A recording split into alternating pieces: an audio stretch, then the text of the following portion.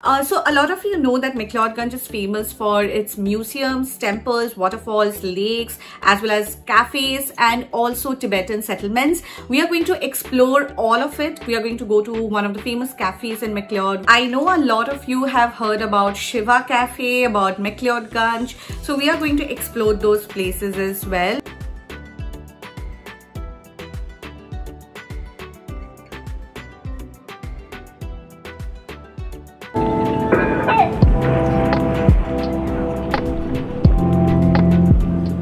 Places are paradise for all the backpackers and trekkers out there. So we did also trek to Shiva Café.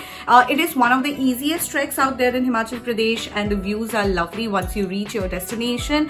And I think I felt really energized and refreshed after taking the trek. So if you guys are visiting Himachal and if you guys are in McLeod, then please do not forget to visit Shiva Café because it is just amazing. The food there is lovely, and you know, it is famous for some other reason as well. Those who know, you know, and you cannot just miss it. Who hasn't heard of the cult Shiva Café in Mcleod Ganj, to be honest?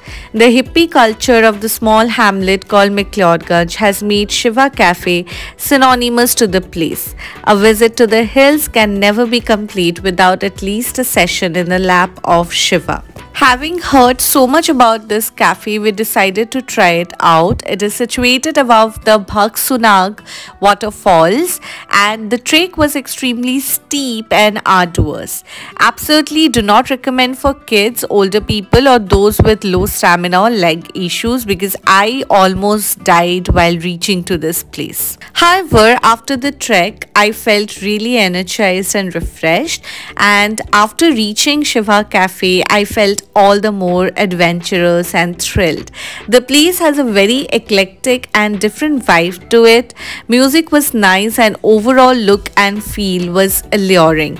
It has several wall paintings of Shiva and few other Indian gods. There are even paintings on the rocks. Since its unique location, the supplies at this place are delivered by horses and donkeys. It is perhaps the most popular cafe in the travel circuit of Mcleod Ganj and Dharamshala, and it is a one-way ticket to a dreamland. Of course, it is a massive flex on social media, and moreover, the experience consumes you completely.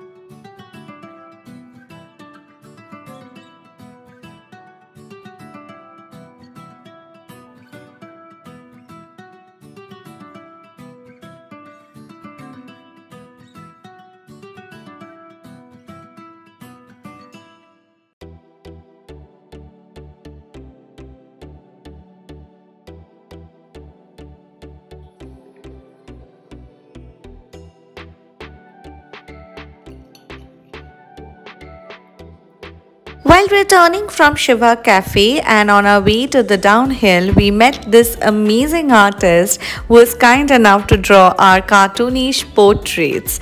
I think I had the most fun here.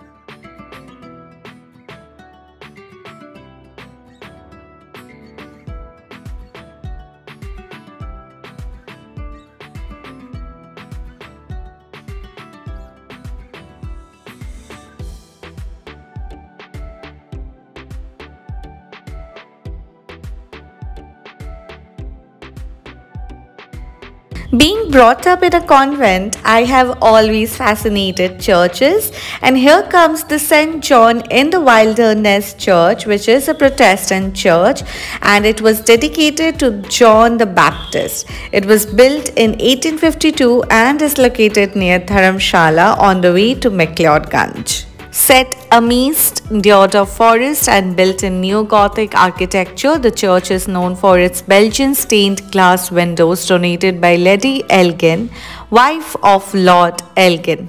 The churchyard of this place is the final resting place of Lord Elgin, who served as Governor-General of the province of Canada, oversaw the creation of responsible government in Canada, and later, while in China, ordered the complete destruction of the old summer palace.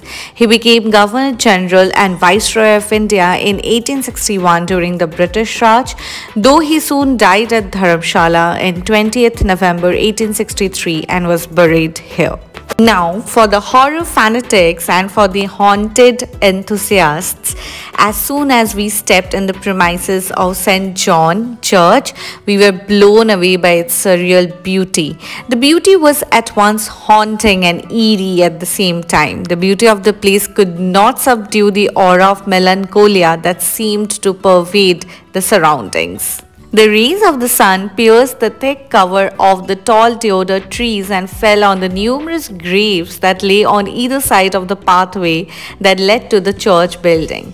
Each grave seemed to cajole us to listen to its story, a story of a mother, a father, a son, a daughter, a wife, and a husband. Our morbid curiosity got aroused as soon as we witnessed the graveyard. Death is something that is certain for everyone. However, it always holds a strange fascination for the living. Some invisible force drew us towards the graves, and we went to have a look at them, leaving the path that led towards the stone building that housed the church. Not kidding, guys. We really felt something is there in the graveyard. We found the graves graying with age. The words on many of the epitaphs were barely visible. Moss and weeds covered some of the graves. We could make out that the dead had been in eternal rest here for more than a century. The Church of St. John in the Wilderness, Dharamshala, may not have the grandeur of the churches of Goa or that of the St. Lawrence Church in Karnataka. However, it has a strange timeless beauty that merges harmoniously with its setting amidst the beautiful Dhauladhar ranges. The feeling of melancholy still wraps around you as you make your way out of the church.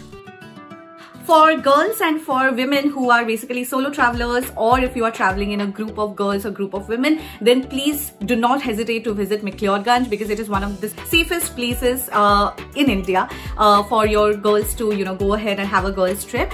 Because of the culture over here, because of the Tibetan culture, it is a very peaceful and a very pious place to visit. It is also a very safe for girls. You can actually loiter around during the nights as well. But yeah, it is definitely mandatory to take a guide with you, but it is one of the safest places in Himachal Pradesh, in India, absolutely. So please go ahead and girls, visit this place with your girlfriends. Stay tuned to my channel, guys. Like, share, comment and subscribe. Subscription is very important, guys. It is free of cost and it will not take much of your time to click on that subscription button. So please go ahead, subscribe to my channel, guys, and take care of yourselves and have a lovely and a great day ahead. Bye bye.